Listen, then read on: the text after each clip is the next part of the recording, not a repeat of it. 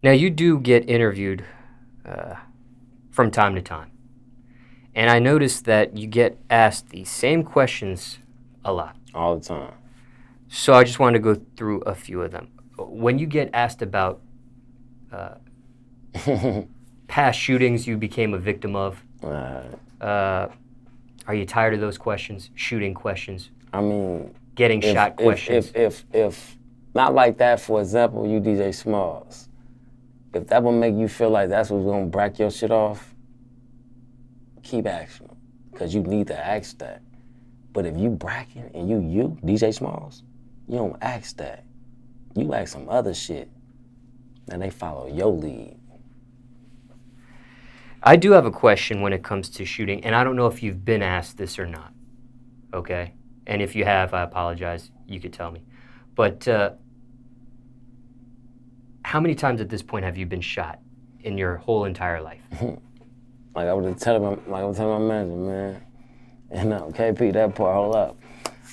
Hey, look, I got shot on 2 different occasions. And how many bullets? The total? first time, it was 2. Now it was the last time, which is 9. And you heard me, I said the last time. I ain't getting shot no more. I'm knocking on wood, I'm not playing. I'm smarter now. It was 9 and it was 2. So my thin ass pyro, I took 11 for no reason or whatever reason. Yeah, cause I was out there bleeding these niggas.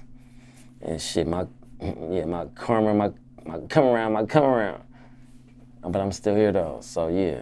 2 times, 11 bullets. For someone watching that's never been shot before, what does that actually feel like? Like when the shit first happened and shit? Yeah, when when the bullet penetrates you. You don't even think you shot. It's like you ain't really feeling it. And then it's gonna be that little moment till your body start getting hot, and then you start looking like, damn, what the fuck is that? And shit. It's like, that shit happens so fast, you don't feel it. Then you gonna sit your ass down or fall out, wherever you gonna do, and start feeling it. So when I was in my car the first time, I was in a Caprice, you see what I'm saying, going up the freeway, entering, bam. And the nigga starts wetting me up on my driver's side. I'm with my big homie, D-Don. And they smacked me. Out of all them bullets, they shot like 18 times that first time. I got hit twice, and my big homie got hit with this bullet. So when the car came on this side, they was going up, but they was shooting like this. And I'm watching 50 Cent, little mama, show me how you do it. I had the TV in the car, like bragging, I heard it, and I tried to get down. It's late. So I had this right here, it hit me, boom, that's late, right? Now now this right here, that was the 2. Ever since then, shit, you gotta be aware. Turn your radio down, stop watching movies, stop watching that ass. Be alert, sure is. Also, when it actually happens to you, like in movies and even on the gun range, right? When a gun gets shot, you see that, I guess that gun blast, that yellow, that color. Yeah, fire. The fire. When you actually have been shot before, do you actually see that fire when the shots happen to you, or? Yeah, you seen it. You see it. That motherfucker, that gun work. That motherfucker bragging, pop, pop, pop. And on the side looking at you, that motherfucker firing. Boom, boom. Like, you don't think it's firing. You don't see like the flame and shit. You don't think it, but like that motherfucker hitting you. And that motherfucker flamed. So, shit, a gun's a gun, right? What caliber you got? Now, you mentioned you don't feel it at first, but then there's a point when things settle in and you do quote unquote feel 15 seconds, 30 seconds later or something, woo. When you actually do feel it, quote unquote, as you mentioned, is now it your body, you in attack. It's like, if you would have never thought about it, you probably could have kept bracking. You could have kept running or doing whatever you was doing. But the moment you think about it, that's when your mind kind of loses it. Now you fall back in. Now you die. Now this, now that. It just, if that shit wouldn't have got hot, I would have kept running. You feel me? You mentioned this hot feeling. Is there also a pain associated with that? Hell yeah. Or is it more so just a hot feeling at first? No, I mean, you going through the hot feeling, then you get to the hospital. Yeah. They tape you up, get you right. You still feeling that feeling. It ain't hot no more. It's the feeling. And you gonna always feel that feeling. Shit ain't going nowhere. In these two instances, did you have what they call a near-death experience at all? Oh? A near-death experience. Hell yeah. Hey, look, you gotta think. My doctor, he told me he woke me up 3 times.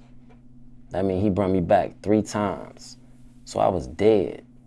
And he just kept beating my heart or pumping my chest or whatever he was doing on me. He did that 3 different times. And when I woke up, I'm like, damn, who is y'all? Where I'm at? Remind you, I just left the block. Now I'm in a whole nother. And when I wake up, I'm right here. And the doctor was like, hey, bro, you know I saved your life 3 times. So I know now I'm on 400. I'm on the 4th life now. And I can't play.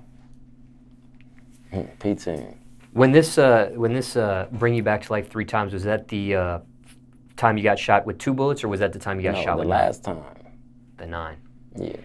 So let me give you this definition here, and you tell me what your experience was. Okay, according to Google, when you search for near-death experience, definition from Oxford Languages, it says an unusual experience taking place on the brink of death and recounted by a person after recovery, typically an out-of-body experience or a vision of a tunnel of light.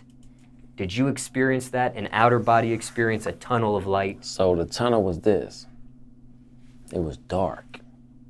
And I was just kind of reminiscing with my homies. You feel me? Like, basically, like I said, I'm dead. So I'm going through that tunnel, and if I'm about to make it home or I'm about to survive, I'm still going through that tunnel. I seen homies from back in the day, me and them drinking, chilling. We bracking off. We just bracking. That was the tunnel I went through, and it was a black light. It was a dark cloud. But I overcame that shit. You know what I'm saying? So yeah, you see that shit when you go through them bullets and whatever the case may be. You know what I'm saying? Now, Slim, you do have a sarcastic personality. You could be very, joking about certain things. Yeah. This is true? Uh-huh. This tunnel, you kicking it with the homies? Hell yeah. This is what really happened to you? Hell yeah. And I like how you said that, because everybody take me for a joke or something. But I tell niggas at the time, it's like, that is my character, because I'm a bull-ass nigga. And I'm this open, I'm be on some of this cool shit, but they take your coolness for weakness. Now, when you got to get in character and get on these niggas, and it's like, oh, you tripping. No, it just, that's my real character. I'm trying to give you niggas another character, but you niggas take me for a joke of that one. So what y'all niggas want?